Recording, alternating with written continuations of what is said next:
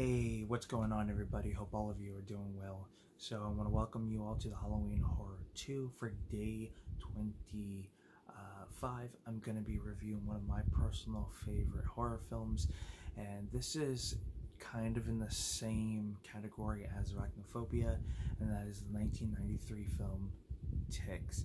So you have a social worker who brings this group of teenagers on this retreat in the woods, and they stay at this log cabin that's in the middle of the woods. But what they don't realize is that the woods is infested with these giant mutated ticks. It's similar to Arachnophobia, just with ticks, and it is very, very terrifying and creepy in its own way. There is one scene that really stands out that I feel like makes this a superior film over Arachnophobia, and that's just my personal opinion, considering I'm afraid of spiders. But you have a great cast. You have the likes of Clint Howard, Peter Scarlari, or something like that. I can't remember his name. I don't know if I pronounced his last name right, but he is the father in Honey, I Shrunk the Kids TV series. He also did, I believe, Blossom Buddies with Tom Hanks. Unfortunately, I think he passed away last year.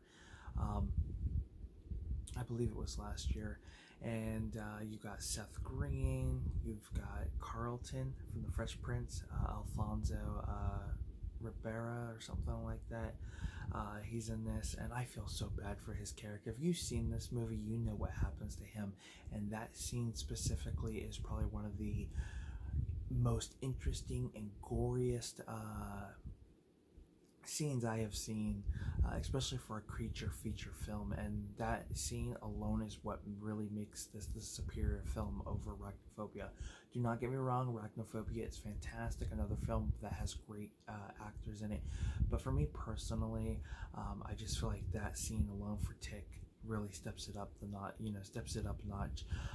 But yeah, definitely one I would highly recommend for those of you who have not seen this movie to take the time out and watch it. If you're not afraid of ticks, then you shouldn't have any issues. It shouldn't be a hard watch, unlike Arachnophobia, which is a hard watch for me because I have a fear of spiders, and that takes me some viewings. This not so much. So with that being said, that is my day 25 for the Halloween horror for 1993's horror flick Ticks. My apologies. So let me know what your thoughts are on this movie. Is it one of your favorite creature features? Do you find it to be very underrated? Definitely comment down below and let me know.